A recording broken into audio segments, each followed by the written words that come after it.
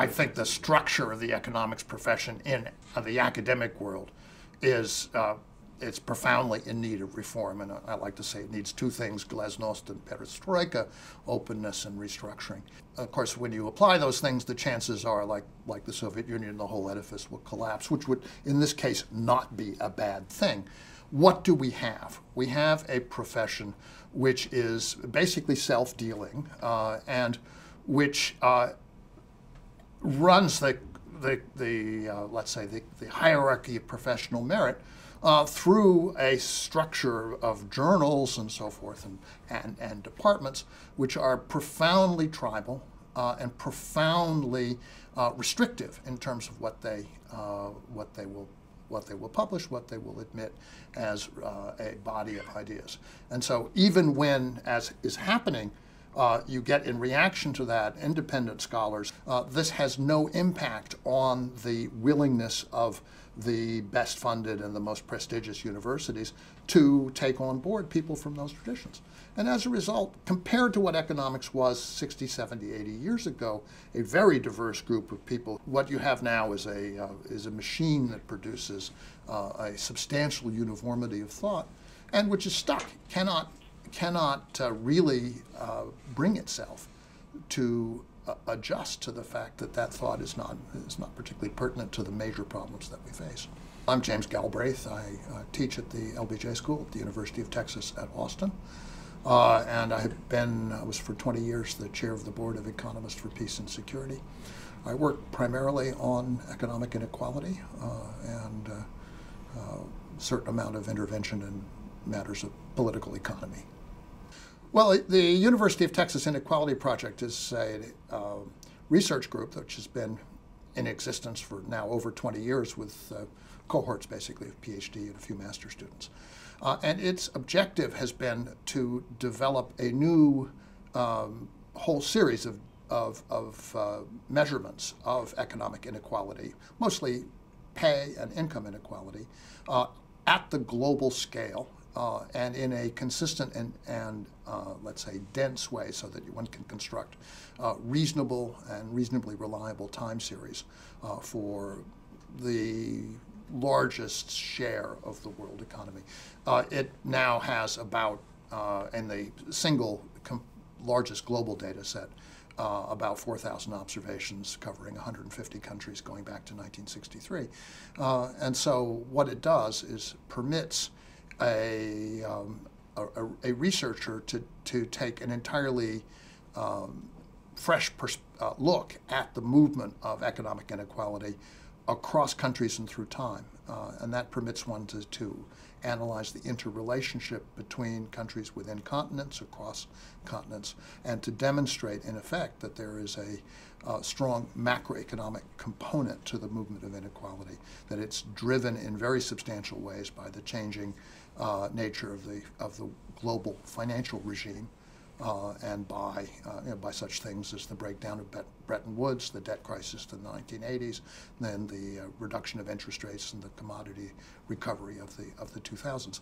These things appear to be very much the dominant forces in the movement of inequality, and that's quite a different perspective from what one gets out of either the mainstream literature or the very selective work that's been done based on tax records by the famous Piketty team. The thesis of The End of Normal was that one needed to move past the methodological procedure of trying to project the future after a major event like the Great Crisis from the record of what was the past pattern of economic recoveries. And my argument was that there had been some fairly clear structural developments in the system. One of them had to do with the cost of resources, which, of course, we know the oil price went up to $148 a barrel in the summer before the crisis of 2008. Since then, there's been the development of fracking, which is kind of a reprieve from the very high energy prices. But that was one factor. The second factor was the instability of the global political situation. A third factor was the nature of technological change. And I really do believe that the kind of technology that we are introducing practically everywhere and have been for several decades is different in its effect on economic activity than the previous waves of technological development. The automobiles replaced the horses and brought activities like transportation, appliances brought activities like all kinds of things, cleaning and so forth, and cooking into the market sphere. The digital technologies would tend to move things out of the market sphere by making communications, for example, basically a fixed cost exercise, no marginal cost, no extra contribution to the gross product. And so this is something we need to come to grips with because it reduces, among other things, the share of investment in GDP. The fact that investment comes from imported capital goods means that you get an import offset. And so we see a low share of investment, less need for commercial construction to go with that kind of investment, and an economy which is shifting to being driven by consumption rather than by the cycle of investments. Much what we've seen in the last, I think, 10 years strongly suggests that this was the correct analysis. And the fourth thing was what happened to the financial system. The banks, in my view, were fundamentally broken by the business models that they adopted and pursued in the run-up to the Great Crisis. They moved from what they had been doing in the post-war period, which was substantially financing business investment, to financing consumer loans and mortgages, and to doing so on an increasingly decrepit, fraudulent business model, decrepit and fraudulent in the sense that they were, in the run-up to the crisis, making vast numbers of loans, vast volumes of loans, that they knew or should have known would never be repaid. And this was a model which was destined not only to collapse, but also to deplete the equity, which was the foundation for economic expansion up to that point. So when these things happen, it seems to me, we have to come to grips with the fact that the world going forward is not the same as the world that existed before. And a statistical projection that says simply, oh, well, you just add to demand, you'll get a higher rate of output, a higher rate of potential output, isn't correct anymore, isn't a good way to analyze the world that we're now living in. Well, I think there is a crisis of economic ideas underlies the crisis of policy. And to take this into another sphere, I mean, I was working with Yanis Varoufakis in Greece in the Athens Spring of 2015, and it was very clear that we were up against a body of policy that was driven by profoundly dysfunctional ideas, to the extent that they weren't actually malicious, which they were to a degree. But the notion that what was being offered to Greece was a recovery program, something which would restore the competitiveness of the Greek economy, was just profoundly out of sync with the reality that anybody on the ground could see. There's no question that in the world that presently exists, the Greeks cannot attract German industry to Athens by cutting their wages, and they can't attract the Chinese industry either by cutting their wages. So they're stuck between these two poles of industrial development, and in order for a small country like Greece to prosper, it has to have investment of a different kind. It has to have a strategy of a different kind, and it has to have the resources to back that up. There was no recognition, no willingness even to confront this. Instead, what the economists of the IMF and the European Commission and especially the European Central Bank were advancing for Greece was a formula, exactly the same kind of formula that tried and failed in Indonesia, tried and failed in Korea, and every place else where they'd run a program.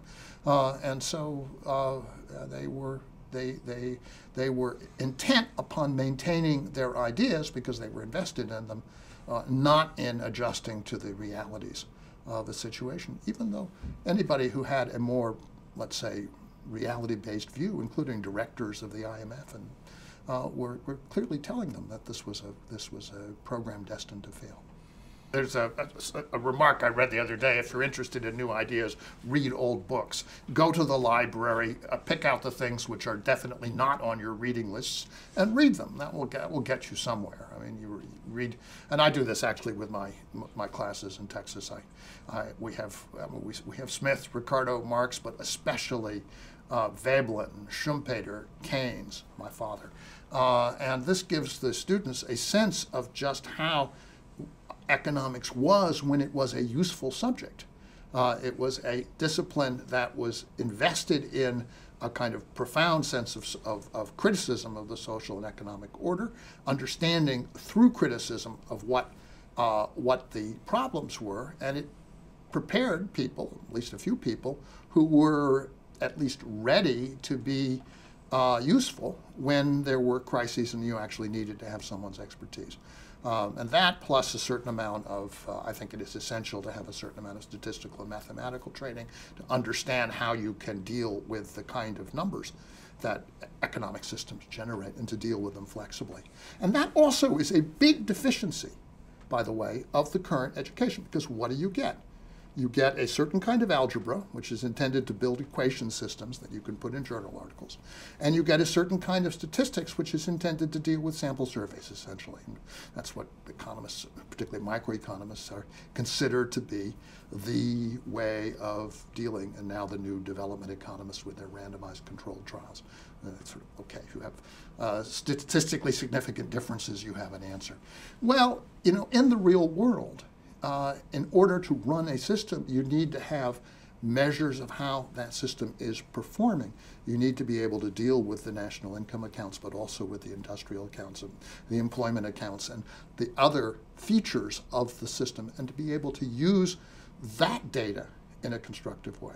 And to come back to the University of Texas Inequality Project, what we did, which was methodologically interesting, was to take up this vast neglected body of data, which continues to be generated by public agencies all over the world, and to show that for the purpose of studying inequality, it was not only very useful, very reliable, but much cheaper and much more up to date than funding a survey, and a vast survey, and waiting for the results to come in. So we were able to find the decline in inequality in Latin America as a result of the retreat from neoliberalism following 2000, well before anybody else started publishing on that. We were able to identify the turning points in China years before the surveys showed that they were there. And it was just using the data that the Chinese were publishing on a regular basis, that the Latin American countries were.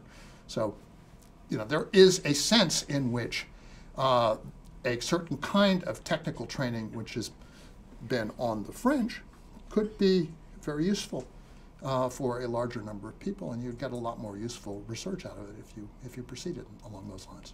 I've not spent a lot of my time in attempts to reform what I consider to be essentially unreformable, the economics profession. I've got my appointment in a public policy school, thank you very much. And what I think is necessary from that standpoint is for universities to create smaller autonomous units, not necessarily policy schools, but you could have a Department of Social Economics, Department of Political Economics, this kind of thing, that were autonomous and that were not dependent on the same narrow hierarchy of promotion. So then you'd begin to have a diversity of views. You begin to have what some economists consider to be the sign of a healthy system, namely, it's called competition, something which is manifestly absent inside the economics profession these days.